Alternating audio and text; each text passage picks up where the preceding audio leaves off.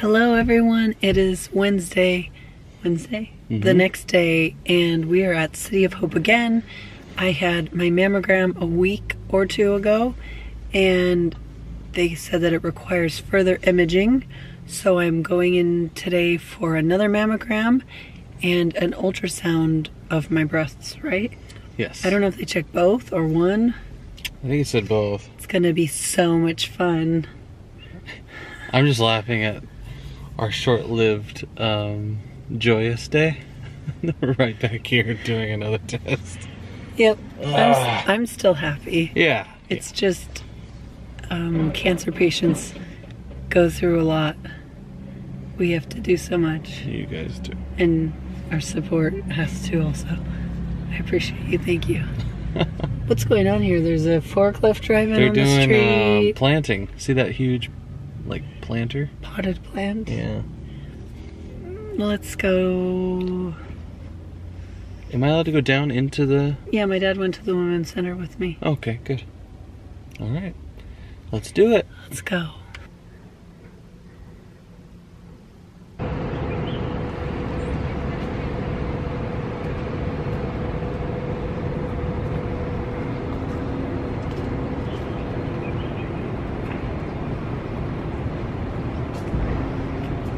I am out for my appointments, and it took a long time.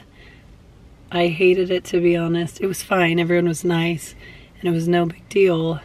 But the long amount of waiting had me just thinking things I shouldn't be thinking and going routes Me too. that I shouldn't be going. We were going down the same path, I think. Okay, if I'm gonna have breast cancer as well, the next step will be blank, and then what about my clinical trial? And then, like, I just was planning everything. My thoughts were going to, okay, so then do you have an oncologist for breast cancer and an oncologist for lung cancer? Probably. That's double the appointments, no offense, that's double the time. I don't know. What treatment do they do for your breast? And I was just going all those weird routes too, but it was okay. So I had to, they called me back, and I went into like this locker room, waiting room, where it was just women, patients, and we were all wearing gowns on the top half of us, and I had to wait for it to get called back for my mammogram. They did that very quickly, and the lady was very nice. Is that painful, the actual mammogram itself? I don't think so. But depending on who you are. I've heard people say it can hurt, but I've had fluid drain from my lung. Yeah. You know, so to me, a mammogram is fine. That's good. It really doesn't hurt. Even if I had no procedures done, I don't think it hurts. Anyways. Just uncomfortable. Yeah. Yeah. And then I went back to the waiting room, and I had to wait for my ultrasound, and that was probably my longest wait. And I didn't tell you this. I didn't want to repeat this story twice, so I waited till we got to the car. Oh my gosh. One of those embarrassing moments. So it's like this tight little waiting room, probably 7 women total, including me. And we're all in our little gowns. It's very intimate. Do you guys talk, or is it just quiet? No, most everyone's on their phone. Because you're like uncomfortable, you don't know where to look. Yeah. And we're all, it's silent, no music, nothing. And then somebody's phone goes off? I get a tickle. Oh no. A tickle. And it's one of those tickles. Kyle had said he'd never had this. And I have on the other. Yeah, a couple last month. Oh no. I had said, Kyle, have you ever had this where you have a cold and you get this tickle and it leads to like your eye, where your eye is tearing and you're just having a dry cough attack? And he's like, no, I've never had that. And then he had it last month, and he went into the bathroom at City of Hope and had this cough attack. Oh man, a long one. Yeah, so I started having that, and it was like on my right side, my right eye was watering, and I did like a couple coughs in the waiting room to try to get rid of it, because if it's a cough for like phlegm, it'll go away right after I cough. Not this way. But this was just like a dry cough tickle. And so I don't know what that is. Like, what is that? Nothing will resolve it. I had cough drops, nothing. It's like I just have to have this cough attack. In front of everyone? With my eye watering. Well, there's a restroom attached to the waiting room, but it's like you could hear someone's urine trickle. So I mean, It's not gonna help you much. I just went into it because I didn't want to be coughing all over these women. And so I'm in the bathroom just hacking. And I am like, oh my gosh, this is so embarrassing.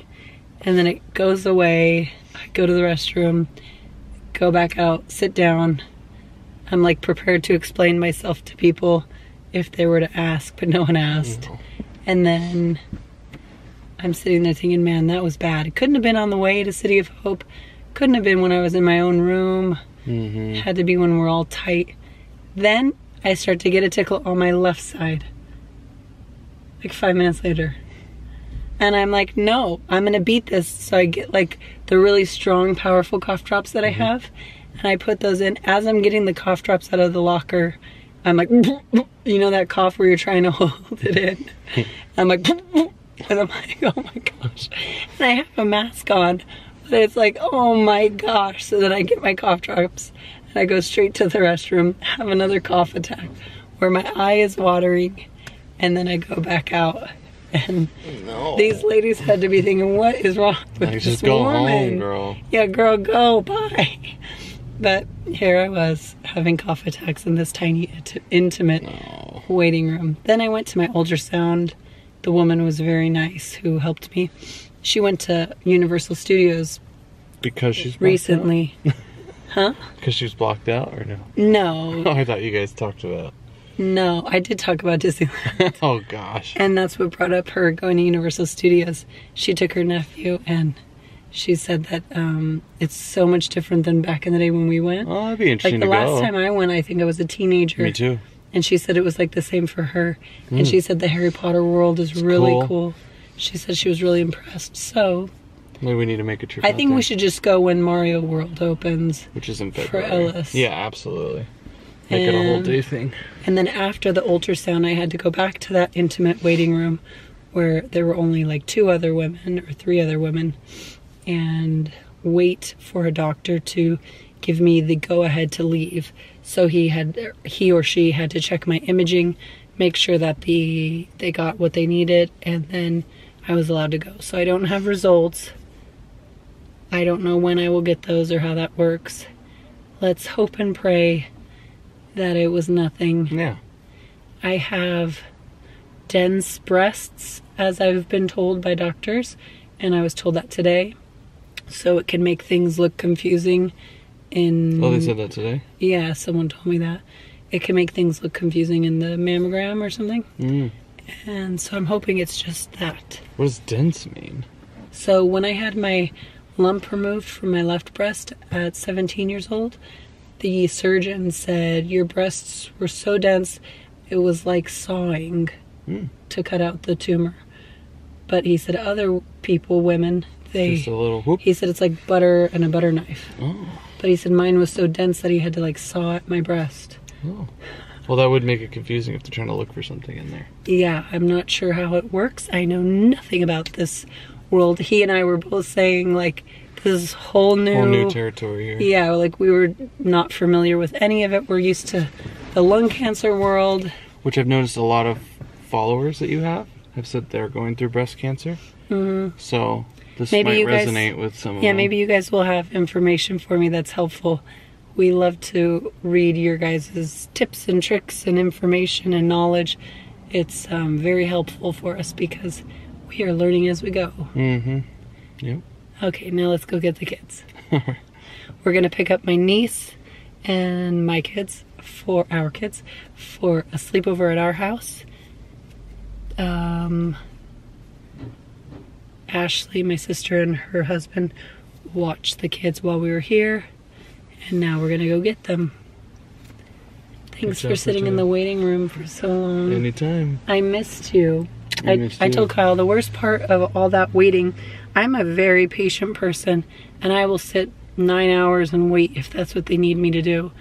But it was just that I was separated from you and I just missed you. Yeah, it was a long time. And it brought me back to when you weren't allowed to go to the appointments. It did feel that way. I felt lonely.